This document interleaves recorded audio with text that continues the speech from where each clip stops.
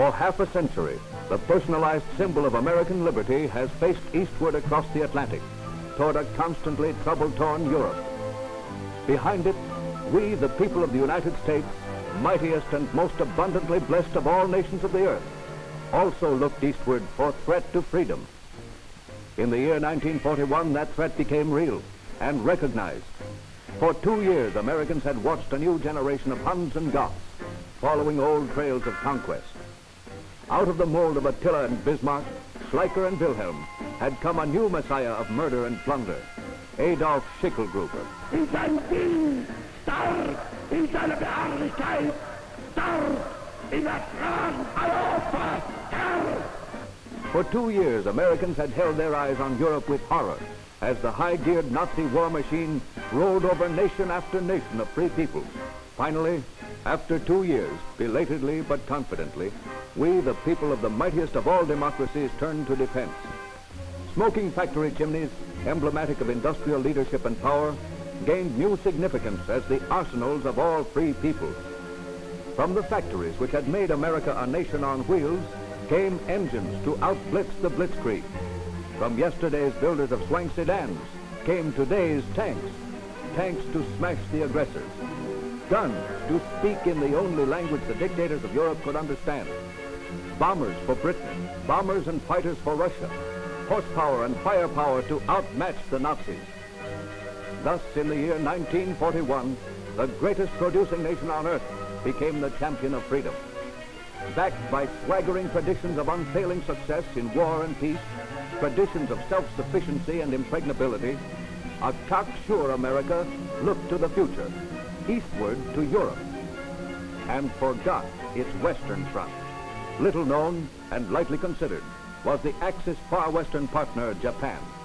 Wily, cunning, with a national code of elastic conscience, the proudest exploits of the Japanese earned only world disdain. Abhorrent to every free man was the national practice of selling children into industrial bondage. And worse, disastrous to world trade were the products of this regimented labor, which flooded the markets of free enterprise.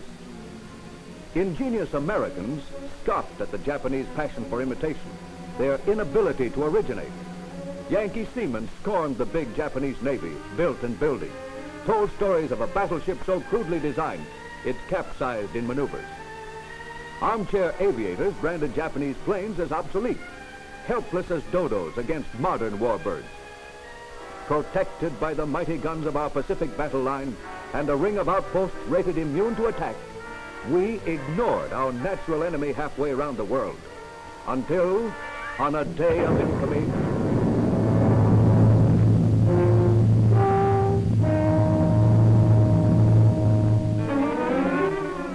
before year's end of 1941, there was reason to remember the most underrated partner of Axis aggression. Awakened and hurt by the first disastrous defeat in more than a century, America turned westward and learned many a lesson. As the Japs swept through outpost after outpost of New World power, came the realization that smug confidence and complacent pride are no substitute for manpower, gun power, and air power. We learned the full meaning of the fateful phrase, too little and too late. Grim requiem of optimistic impotence. Every communique added a stirring chapter to the brave record of free men fighting against overwhelming odds. To the United Nations went all honor, but the victories went to the invaders. Bright tradition and raw courage were no match for brilliant treachery, backed by superior firepower. In the day-to-day bleak news of defeat, almost lost in the tragic headlines of Manila and Singapore, Sumatra and Java, there was still proof that the invader was not invincible. Even while the Nipponese war machine plowed irresistibly over the Southwest Pacific, from Changsha came warming news that the Jap had been stopped and hurled back by an ally of free peoples most of us had almost forgotten. And as we, the people of the United States, looked at our far western front through clear eyes, we discovered for ourselves many facts long well known to military strategists. We learned that the Second World War actually began more than 10 years ago with the Japanese invasion of Manchuria. we learned that the general scheme of conquest climaxed by Pearl Harbor, Manila, and Singapore had opened 5 years before with the invasion of China. We learned that by mid-year of 1941, by far the greatest sacrifices in defense of freedom had been made by the Chinese. Soberly and with new respect, we came to the realization that for nearly 5 years, China alone had been holding freedom's Western Front, fighting our battle.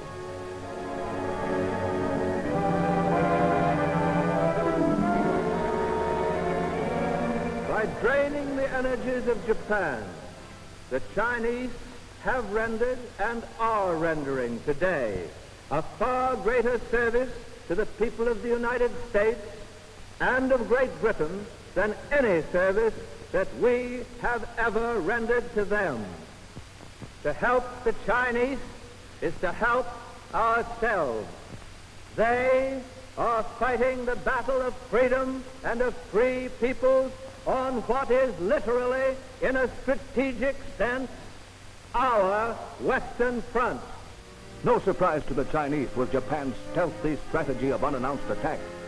Since 1937, China had been the victim of Jap warfare that was both unprovoked and undeclared. For 5 years, Chinese flesh and courage had stood against modern instruments of mass murder. On land, pitifully equipped defenders took the shock of armored tanks and modern guns. From the sea, Japanese gunboats blasted seaports with no more opposition than in target practice. From the air, Japanese planes perfected their technique for future use, raining down thousands of tons of bombs, brushing out of existence whole cities, countless villages, killing soldiers and civilians, men, women, and children by the hundreds of thousands, by the millions. Most intensively bombed city in all the world is China's war capital of Chongqing. Here, the devastating hail of explosives within a single month surpassed all the frightful experience of Nazi raids on London. Yet today, after 5 years of resistance to barbarism eclipsing anything in the recorded history of man's inhumanity to man, China continues to hold out. With more than 5 million lives snuffed out in battles and starvation, with more than 50 million of its people homeless refugees, with more than 2 million of its children orphaned, and uncounted millions more hungry, helpless, and frightened, China stubbornly fights back. Stern example to the free peoples of the New World has been China's unbroken determination to fight on for its own life, and in addition, send veteran armies to the aid of the United Nations partners. Well known to every American is lean, keen Generalissimo Chiang Kai-shek, undisputed leader and idol of 450 millions of Chinese. Not so well known is the fact that this man, whom all the world has come to respect for his miraculous strategy, is first a scholar and a statesman, a soldier only by necessity. Sharing his counsel and the loyalty of his people are the Sung sisters, Madame H.H. Kung, wife of China's finance minister, Madame Chiang Kai-shek, and Madame Sun Yat-sen, widow of the sainted founder of the Chinese Republic. Under such leadership, it is not surprising that the pattern for free China was literally made in USA. For even as an obscure professor studying statecraft under the great Sun Yat-sen, Chiang Kai-shek dreamed of a united free China with concepts of government, free enterprise, and free labor taken from the United States. In the peaceful years between the First and Second World Wars began the amazing metamorphosis of the oldest living civilization into a modern, dynamic, free republic. First since the Manchu emperors, able to unify the vast peoples of this vast land, Chiang Kai-shek advanced the doctrine of Sun Yat-sen, gave purpose and power to a stumbling, disjointed nationalism. For centuries, China had been a world of its own, a world of sharp contrast. Side by side with rich and traditional culture, centuries old before the birth of Rome, was indescribable poverty and drudgery, resulting from the exploitation of the masses. To form his scattered factions into one people and weld the cluster of provinces into a nation, Chiang drew upon the experience of the New World. With the United States as pattern and precedent, he began literally to build a new China which would seek peaceful intercourse and equality in the world's family of nations. As an awakened people responded to new leadership, new ideals, and a new opportunity, there began the blending of elements of ancient culture and bustling modern efficiency, preserving the best of each. Out of the dust and ashes of thousands of years, modern buildings rose and industry bloomed. Together with the ideals of liberty and equality were planted reforms to improve the lot of underprivileged millions. A broad program of social development, bringing the first glimpses of standards prevailing among the most progressive nations of the New World. In a country where higher education had been reserved for the privileged class, libraries, schools, and colleges opened for the benefit of a new generation, preparing to assume responsibilities in the broader, fuller destiny. Here was education designed not to instill the iron-fisted creed of hatred, but rather a healthy understanding of the world, of commerce, the arts and sciences that must be mastered if China were to achieve its full stature. Again, the format was borrowed from America. American ideals and standards of youth development paved the way for strong future leadership. As Chiang turned to industrialism for the certain cure to China's deep-rooted economic ills, his nation started its long upgrade pull to the status of a respected producer in a producer's world. Amid the whir and thump of modern machinery, a nation which had lived by primitive handicraft for thousands of years quickly learned the manners and meaning of mechanized free enterprise. In less than a single decade, the spirit of a new China was crystallized. Throughout the land surged new life and new hope, a deepening national unity cemented by the humble dignity of honorable labor. The transition from sprawling, slumbering empire to vigorous republic was all but complete. Among the nations of the world, one watched the progress of China with deadly concern. In Tokyo, a rising China was viewed as a threat to dreams of conquest covering all the Orient and beyond. Japanese warlords who had impoverished a generation of their peoples to build a mighty war machine argued to strike quickly before an increasingly unified and strengthened China might block their imperialistic schemes. From a people already wrung poor, they took the last of savings, gave in exchange staggering promises of conquest, promises that all China would be conquered within a few weeks, and later, the fabulous wealth of the Indies, rubber, oil, tin. Thus, in the year 1937, unrecognized, began the second phase of the Second World War in China. As Japanese armed might struck full force at unprepared China, there unfolded a complete pattern of a new and monstrous system of aggression, a system without parallel in modern times. Essential part of the campaign was the wholesale destruction of cities, the mass slaughter of civilians, and systematic starvation and terrorism. As the invading war machine crushed its way inland, another phase of Jap strategy was revealed, a strategy aimed at winning the peace after the war and reducing a civilization to horrible slavery. After the attack of bombs and bullets came another, more insidious, no less destructive. Opium, to corrode morale and make easy the subjugation of the people. Millions of able-bodied were organized in forced labor, manning industry for Japanese consumption and organizing a basis for Jap-dominated peonage after the war. Thus, the warlords sought to make good on promises at home, to set up their own enslaved people as the masters of conquered China. Japan set the precedent for what was later to be recognized as accepted practice in Axis strategy. The promised few weeks of war deepened into months and years and produced other lessons. Japan's military leaders were first to learn what other conquering armies were to discover later, that ruthless brutality is not enough to destroy the will to resist in a liberty-loving people. Military observers of all nations saw the bombers come over day after day, watched in amazement as the population came out of shattered homes, out of caves, and rose to fight on. American observers watched with amazement and chagrin, for well they knew that these planes were powered by American gasoline, and the bombs were made of American steel, products of a short-sighted attitude of profitable appeasement. After 3 years of war, the Japanese had gained a vast foothold on China, but their mission of conquest was still far from complete. All but wiped out were the cities, homes, and industries that had been the hope and pride of new China. Yet the spirit of free China survived. Deep in the interior of their seemingly limitless land, the armies of Chiang Kai-shek were still intact, strong and growing stronger.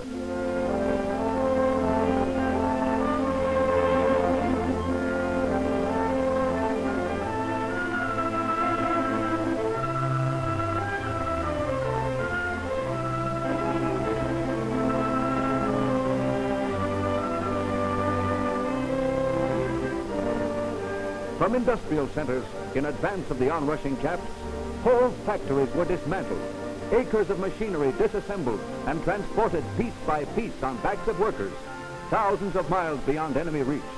Limitless as China itself, the raw material wealth of mountains, forests, and plains was brought to hidden industrial centers and fabricated into weapons to strike back at the aggressor. Scattered through 18 provinces of the interior, countless thousands of bombed-out refugees were contributing to the materials of defense. But pitifully inadequate to the tremendous need for even bare necessities of life was the productive capacity of these concealed and scattered industries. Vital hope of China through the dreadful years had been the friendship and pledges of aid from her natural ally in the New World, the United States. Because America would profit most from a free and independent China, it was natural to expect that Americans should come to the aid of the Chinese in their war for independence. And America gave mightily of its sympathy and moral support, but little in armaments or civilian supplies. Over the famed Burma Road, constantly bombed and constantly repaired by millions of endlessly laboring coolies, precious essentials trickled 3,000 miles to Chiang's hard-pressed, hopeful people. But the quantities were pitifully small, and the cost almost prohibitive. More impressive to China's leaders and people alike were the mighty bastions of democracy, Singapore, Pearl Harbor, the Philippines, and the Netherlands Indies. Confident were the hard-fighting Chinese that from these impregnable outposts, one day would come the forces of United Nations to blast the far western foes of free people. Today, we, the people of the United States, fighting a desperate rear-guard action against the Japs, grimly realize that our future in Asia, perhaps in all the world, depends upon holding a fighting China as our ally. Well, may we ponder what might happen if China should fall, if the full force of Japan, now deadlocked in China, were released to strike into India, into Australia, into Mexico or Canada, or California. Already we have felt the first blow to our supposed self-sufficiency, as millions educated to rubber tires go back to rubber heels. As we feel the first pinch of restriction, well may we consider the sacrifices certain to result from carrying a lone battle to the entrenched Japanese. According to competent military strategists, even with our productive capacity devoted exclusively to fighting essentials and our manpower fully marshaled into fighting service, beating the Japs single-handed would mean a 7-year war or longer. What that would mean in terms of future burdens of billions of tax dollars and lowered standard of living, no man can say. What it would mean in terms of millions of American lives, no man wants to think.